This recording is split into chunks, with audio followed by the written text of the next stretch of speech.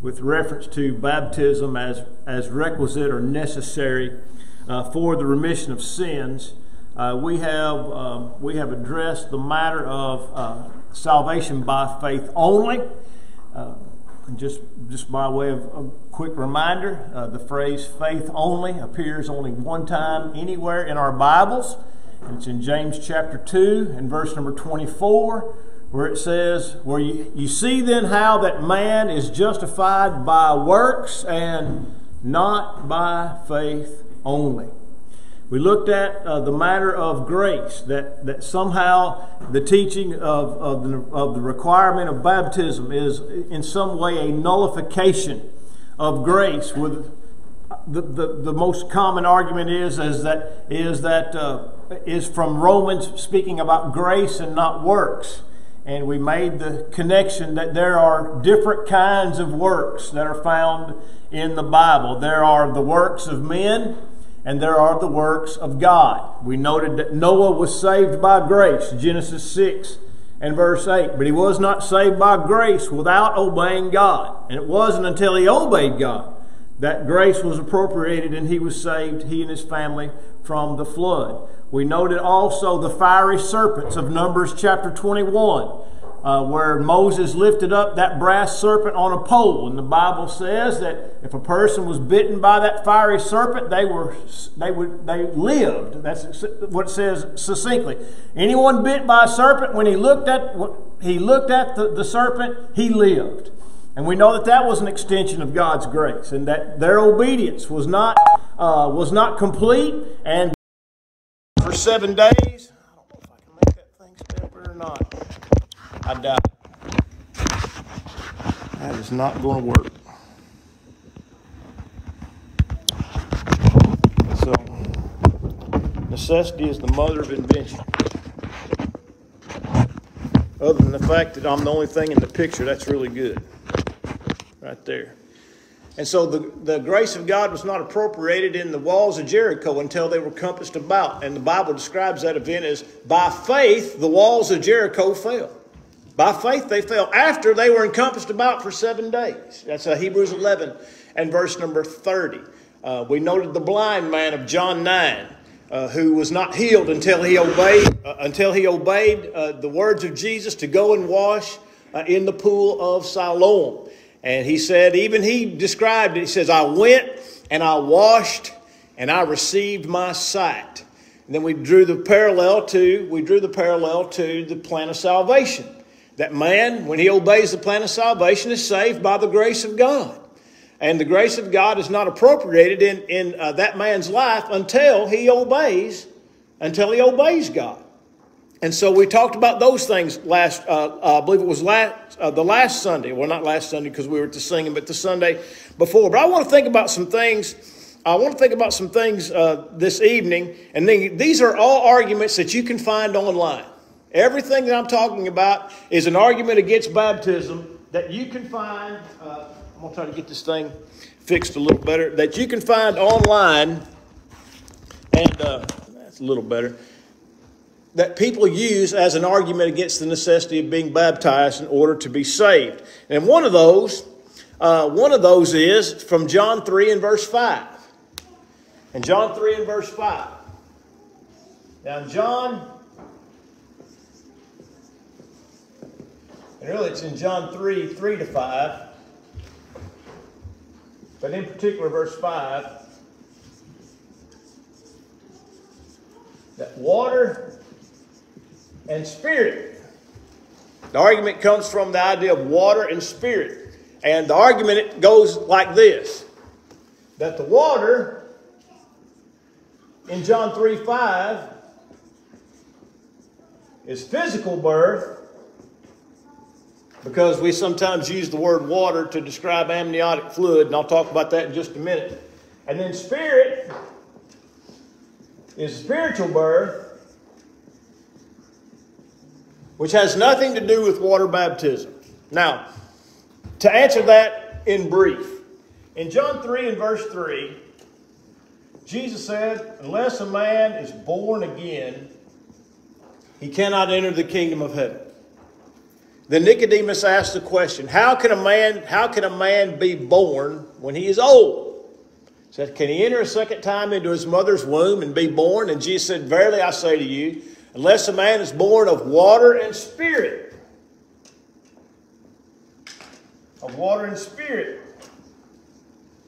he cannot see or enter the kingdom of God. Now what we need to understand is this. By the way, the word born is in both texts. Verse 3 is obviously an explanation of verse 5. Jesus gives the teaching in verse 3.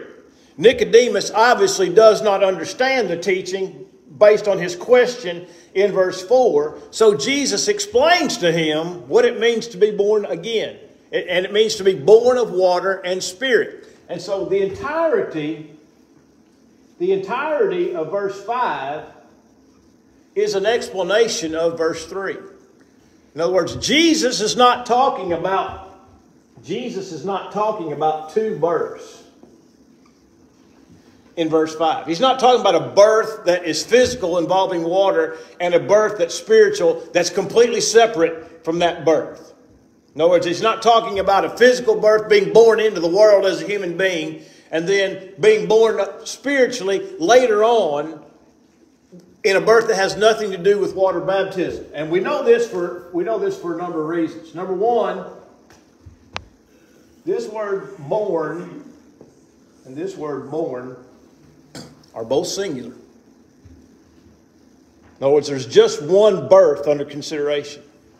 If there were two births, two separate births here in verse 5, the verb would be plural.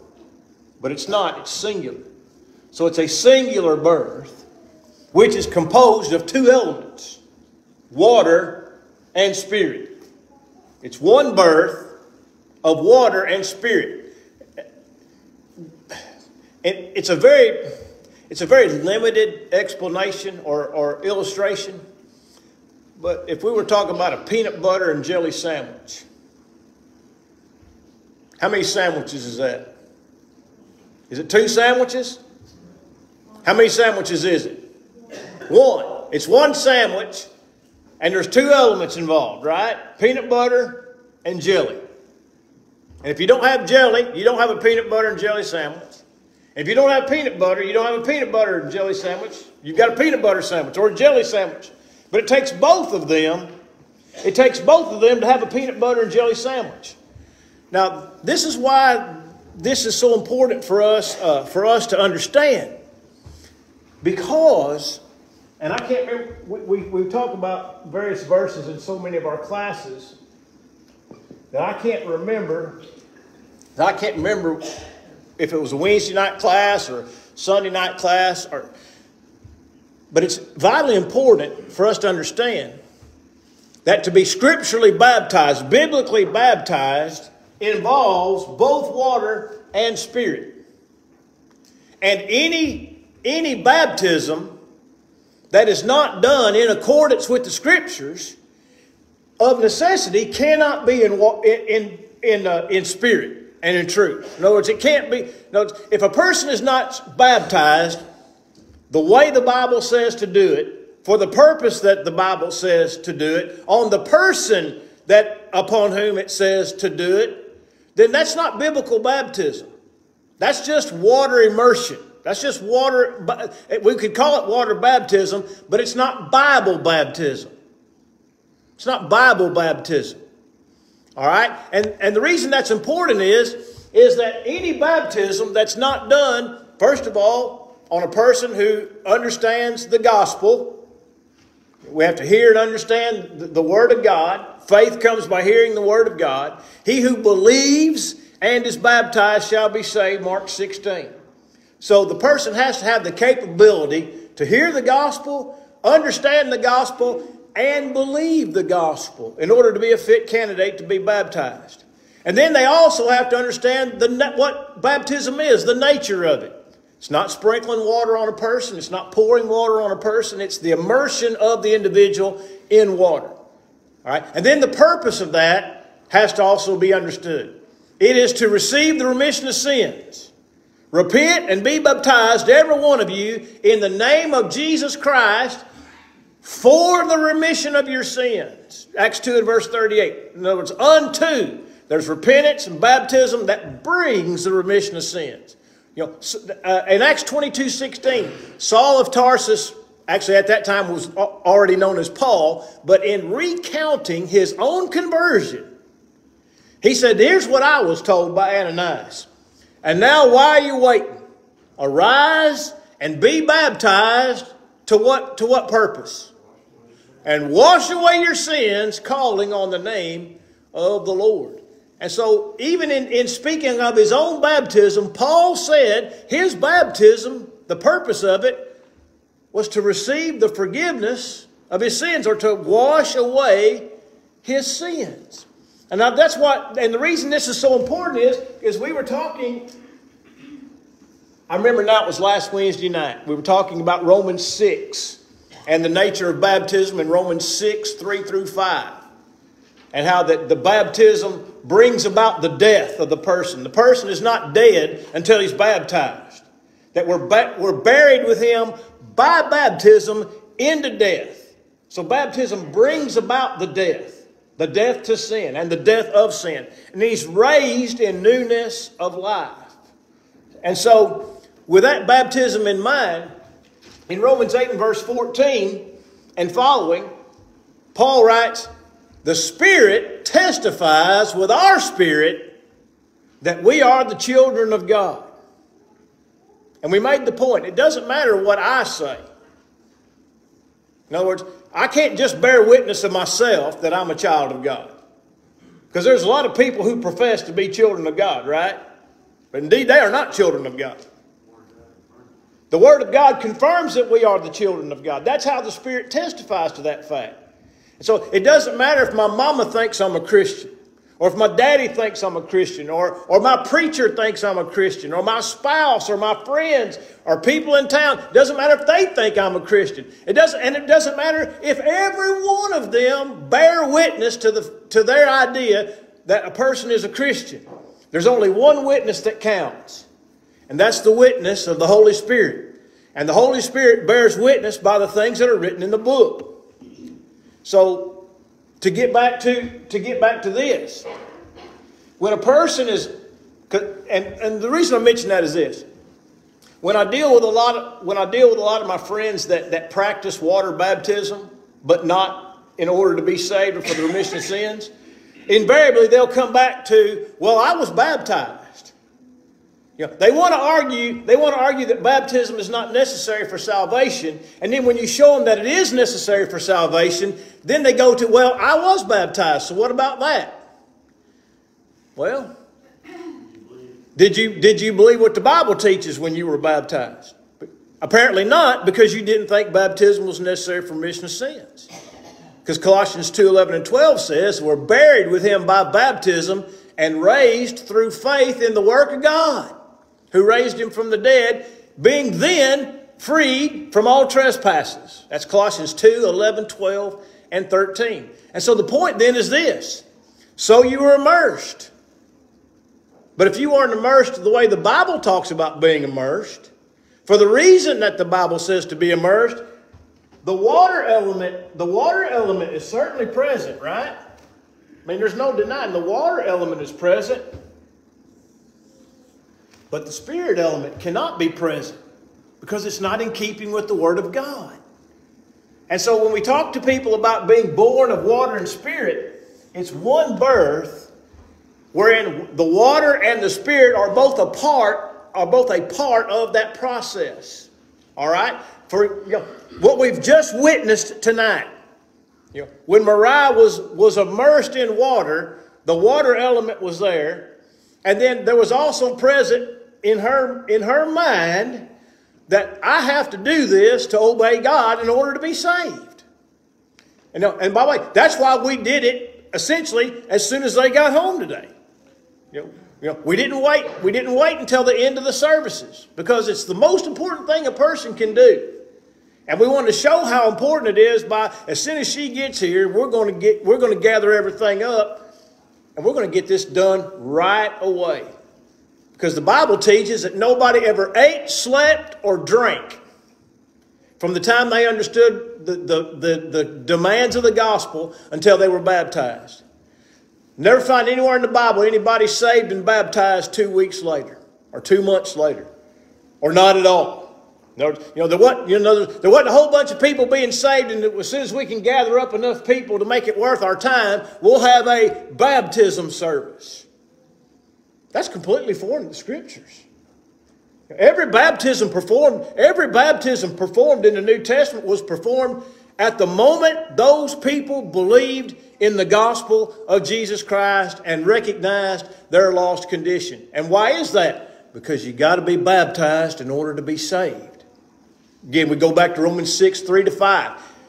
We're buried with him by baptism into death. And then verse 7 says, for he who has died is freed from sin. Well, when did he die? In baptism.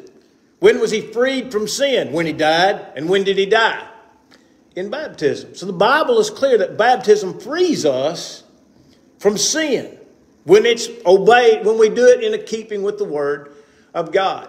Now, I want to make mention of something that a friend of mine noted, because I had a post on my Facebook page late last week that said, baptism for the remission of sins is an act of faith and not of human merit. Now, our religious friends will tell you that baptism is a work of human merit, right? That's what they'll tell you. It's a work of human merit. But it can't be, because a human didn't come up with it. It didn't originate with humans. Now, here's what I want to draw a parallel. Let me ask you a question. And it's kind of a trick question, but it's kind of a trick question to make you think. All right? Were the Jews in the first century obligated to obey John's baptism? Were they obligated to do it?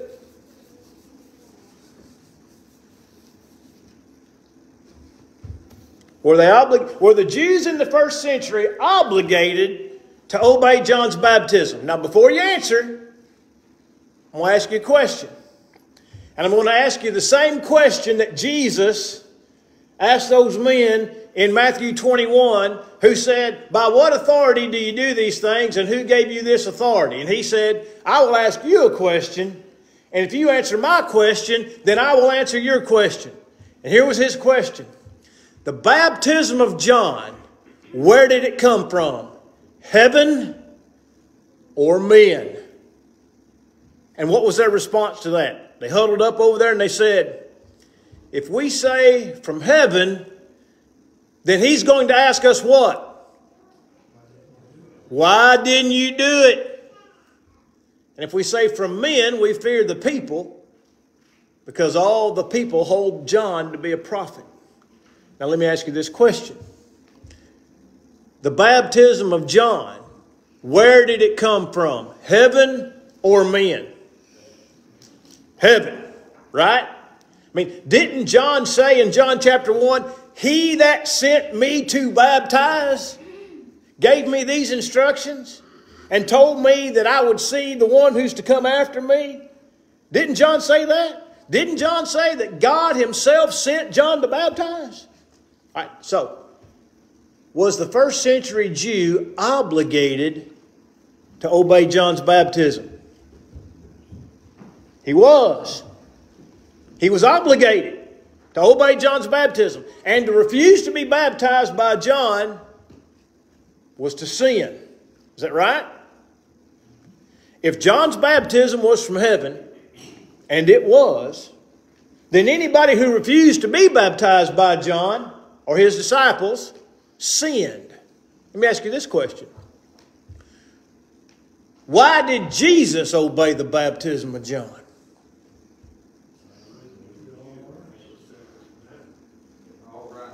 That's right. He was a Jew, and that baptism was sent from heaven. And being sent from heaven, he had to obey it to fulfill all righteousness. Yeah, because the psalmist said, all thy commands are righteousness. So Jesus obeyed the baptism of John, not because he needed to be remitted of sins, but because the baptism of John came from heaven. And Jesus was obligated as a Jew, as a man, a Jewish man, to obey the command of God given through John to be baptized. Let me ask you this.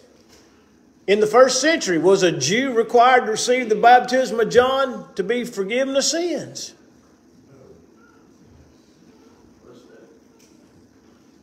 Open your Bibles to Mark chapter 1, verse 4. Now you're in Acts 19.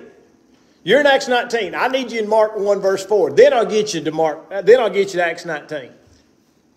Somebody open up your Bible to Mark 1 and verse 4.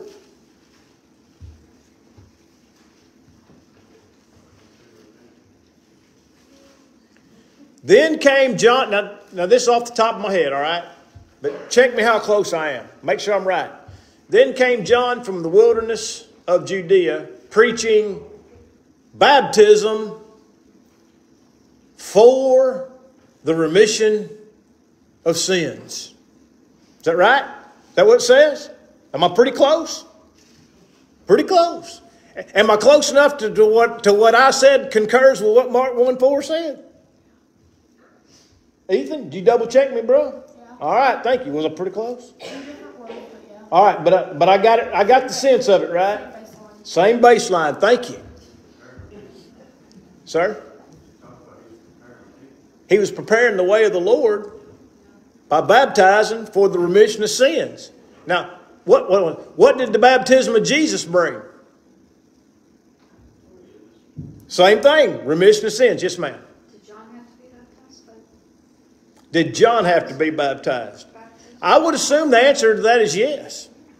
I would assume the answer to that question is yes. Jesus had to, well, he didn't have to. And because we know that John had disciples who also baptized during his ministry. I mean, because we can go to Acts 18 and talk about Apollos, right?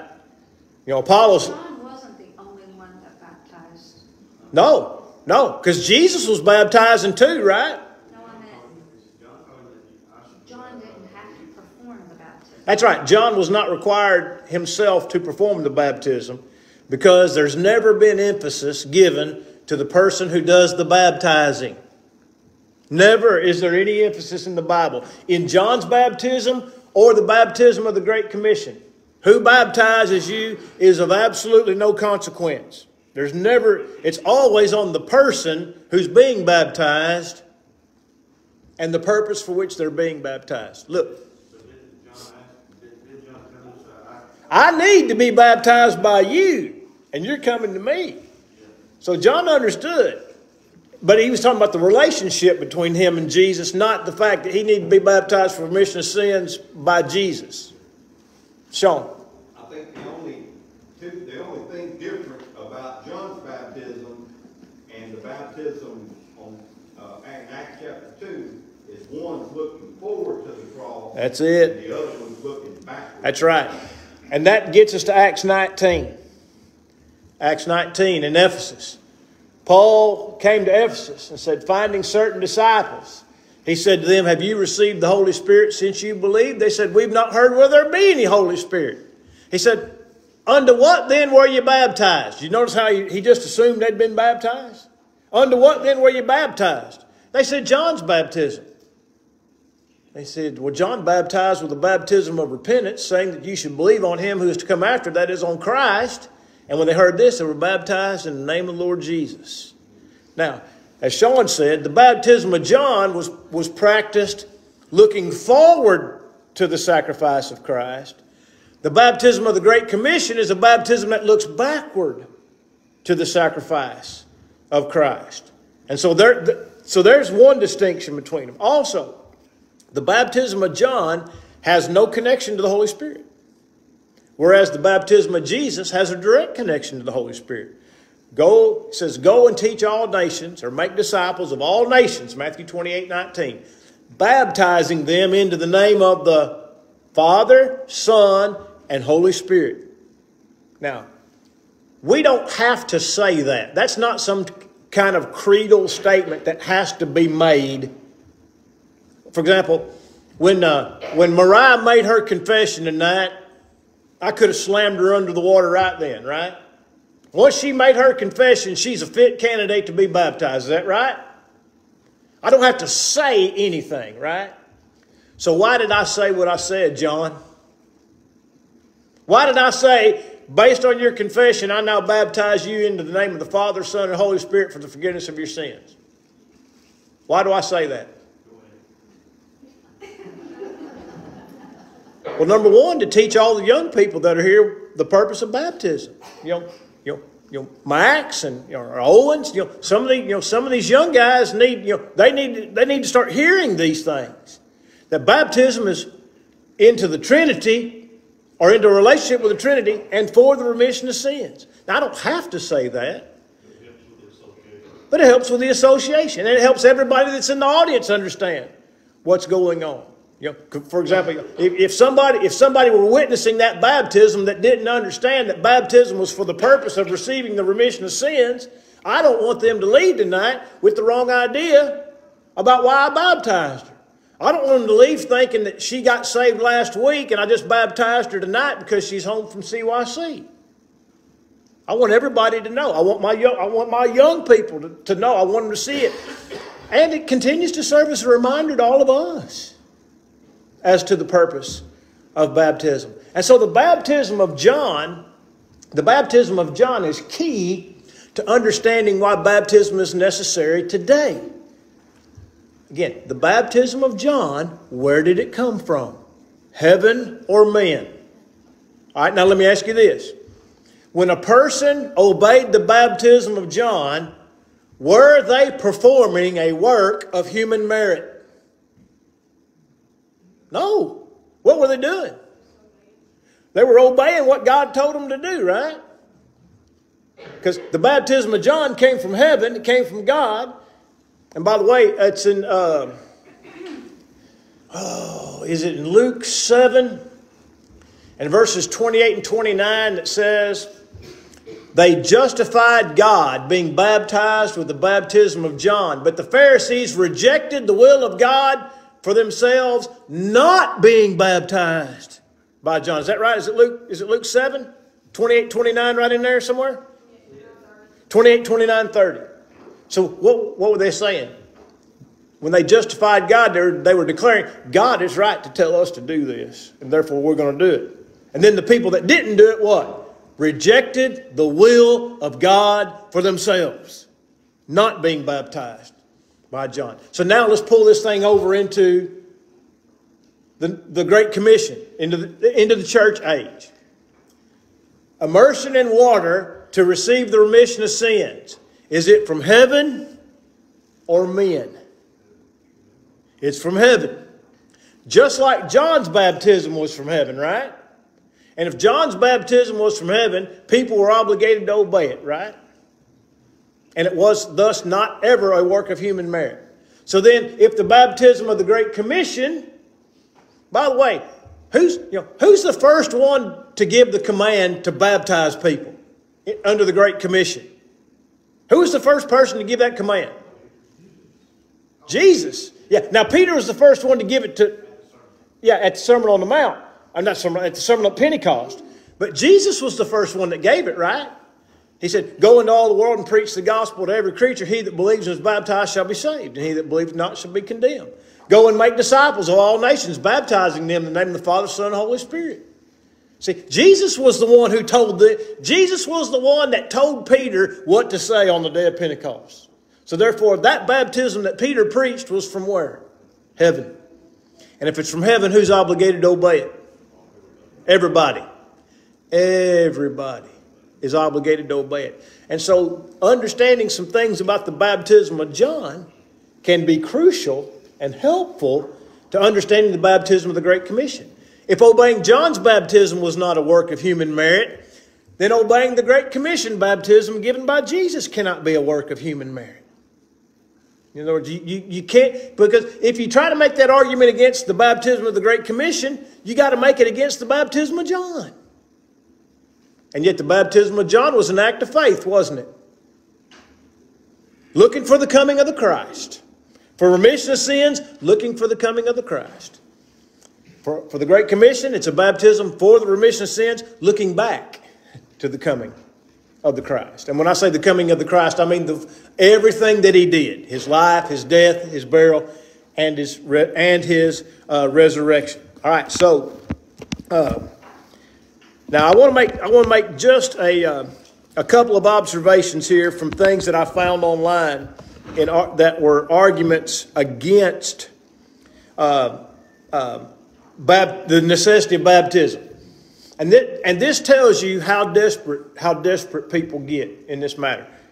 And this is on it's CARM.org. It's the Christian Apologetics Resource Ministry. I think that's what it is, but it's CARM.org, I believe. And here's what they said. If you teach that baptism is necessary for the remission of sins, then there's no such thing as deathbed conversion. That was their argument. Now, is that statement right? It is right, isn't it? It is right. What's their point, though? We think deathbed conversion is necessary or permissible.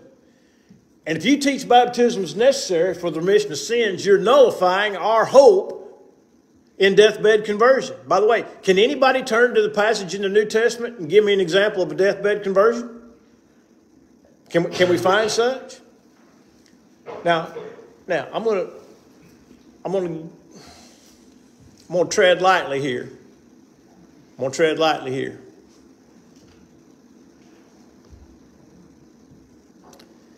If that's so, then,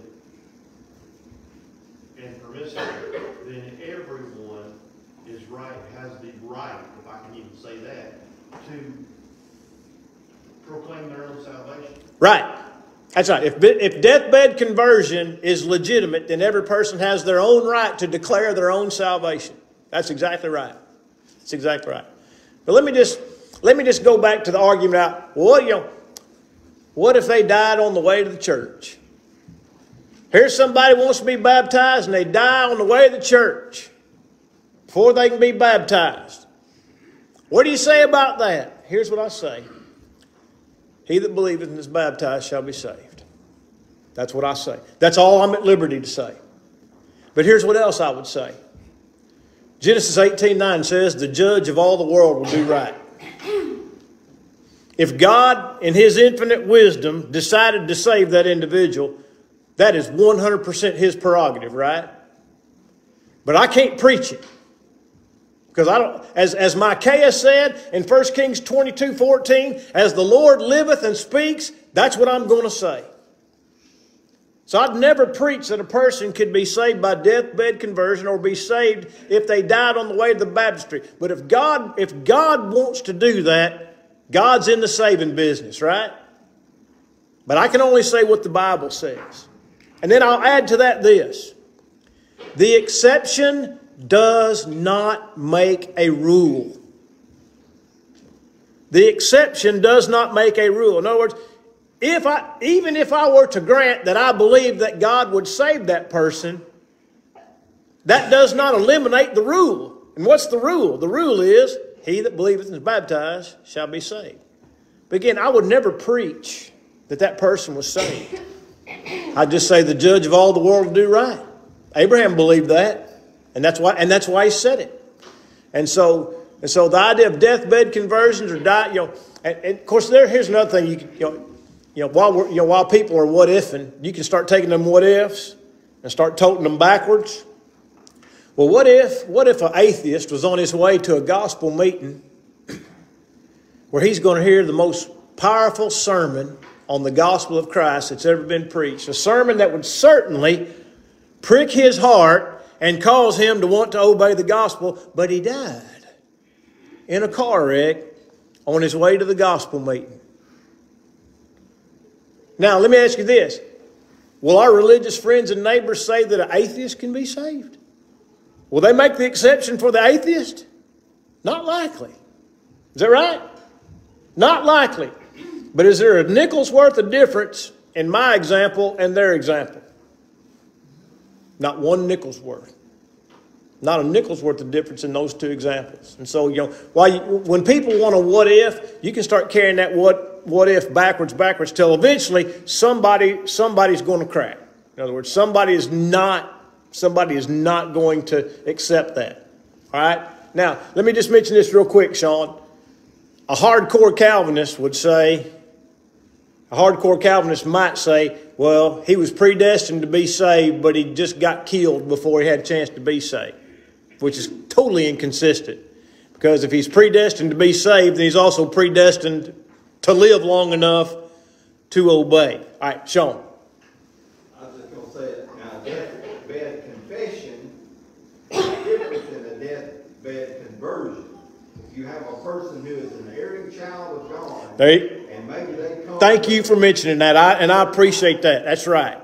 A person who is an erring child of God might come to their senses, realizing that the end is near, and repent and confess their sins, but they do so as a child of God and not as an alien sinner, because only children of God have the right to ask for forgiveness. In other words, that right belongs only to God's children, those who have obeyed the gospel. Here's another quick objection. Okay, you going to say something? The idea between deathbed conversion, or however you want to say it, confession, and then I have a big issue with what happens to the person who's on the way to be baptized and gets killed in a car wreck or whatever. First of all, the deathbed scenario is a lot different. It is. A lifetime of denial, and then at the last minute, you want... Got your get out of jail free card. There's a little cartoon about that, how a terrorist is about to blow everybody up right before he does. I believe that Jesus Christ is my Lord and Savior, and when he dies, he's in heaven. Yeah. Because they mocked that idea, and it's deserved to be mocked. And right. But the being killed in a car wreck on your way to, first of all, like you said, you can't speak where God doesn't speak. God does say that he is not willing for any to perish. That's right. The man is in the process of obeying God. To think he's going to die in a car wreck is one of the most ignorant things. Yeah, because by the way, I've been in this line of work for 30 years, and nobody has ever given me the example of the guy that died in a car wreck. It's been theoretical for 30 years in my lifetime of ministry. Nobody's ever produced a single example of that actually happening, right? Yeah, and I'm of the same mindset, Vince. I'm of the same mindset that they're going to get there. Now, I believe that. I believe that. And this is different, and I'll give you an example of this. Guy used to hold meetings here years ago, Daryl Davis. Used to preach at Petersville up in the Florence area. Preached up there for years and years and years. His dad rejected the gospel for years and years and years. His dad was in the hospital and called Daryl and said, I want to be baptized in the morning. And Daryl said, no, Dad. Said, you need to be baptized tonight. Said, this is too important to put off till tomorrow. And his dad said, no. Said, it's too much trouble. Said, we'll get everything arranged and I'll be baptized in the morning. And guess what happened that night? He died. He died. You know, I can't hold out any hope for that individual. Again, the judge of all the world will do right. But, you're talking about a person who has openly rejected the gospel for years and years and years and years and has opportunity and then fails to exercise the opportunity that God gave him and died. And again, that's a different situation altogether than the one that we're talking about. And then there's another objection is, if baptism is, and by the way, many of these objections all of these objections are based in religious error. In other words, they believe something wrong, and therefore they are arriving at a wrong conclusion, then draw a wrong argument. Again, CARM in their list. If immersion is required to be saved, then babies go to hell. Babies that die go to hell. So again, what's the problem?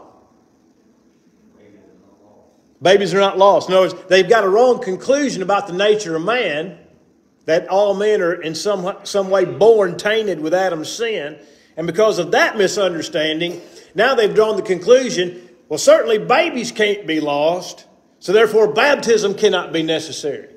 And they don't understand what the Bible teaches about the nature of man. Man is not born tainted with Adam's sin or stained with Adam's sin. Jesus likened those that were converted to little children. Except you be converted and become like little children, you will in no wise enter the kingdom of heaven. Suffer the little children to come unto me, and do not forbid them, for of such is the kingdom of heaven. So we understand there are three states of humanity. There's lost, there's saved, and there's safe. Safe.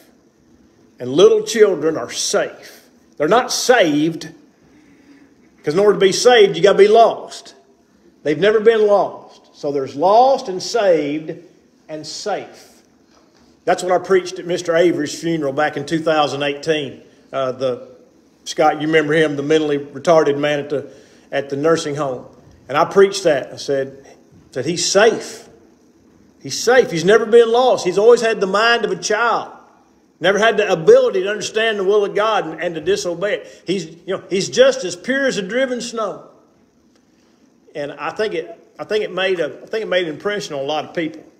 To talk about that there's a safe state in addition. Now here's one that really gets me, and I'll mention this one, then I'll mention this one quickly, and then one more. It says baptism is in Acts 2:38, but it's not in Acts 3:19. Open your Bibles, Acts 2:38. Acts 2:38.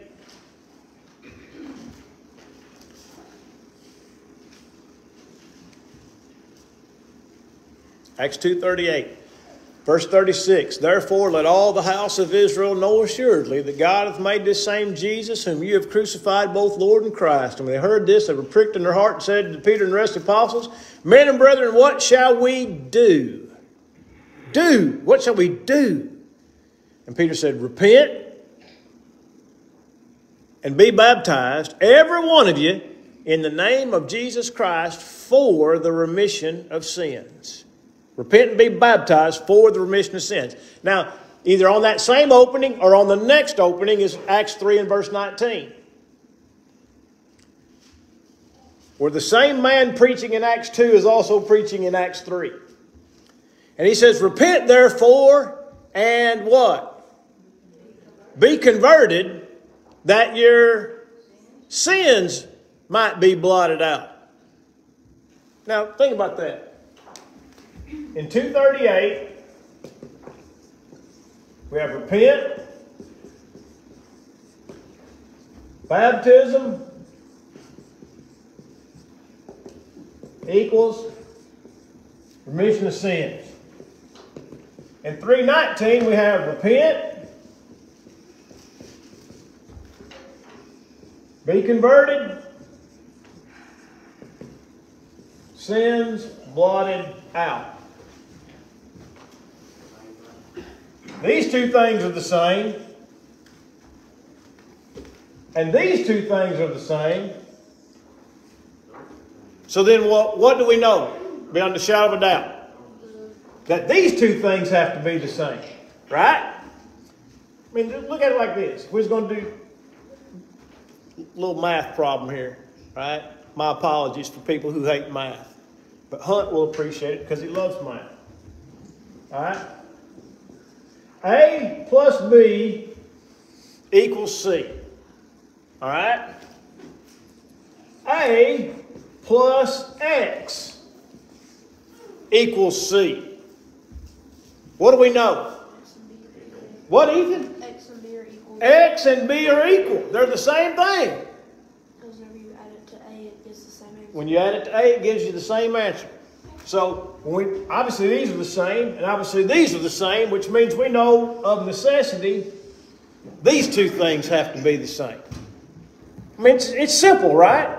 So, when you get repent and be baptized for the remission of sins, and repent and be converted, that your sins are blotted out, we understand that the two things in the middle are the same. Baptism is conversion, that's right. It's when you're converted from an old man to a new man. That's right. You go in as an old man and come out as a new man. That's exactly right. I don't have time to deal. I had one more, but time's going to done got away from us, and we may come back to it, or we may not. But I think we've pretty well handled this over the last 3 or 4 sessions. Any questions about anything that's been said tonight? I don't want to get out of here without anybody. Always want to be clear. That's why I use this board. It helps us to to hear it and to see it and put these things together. All right, let me turn this off.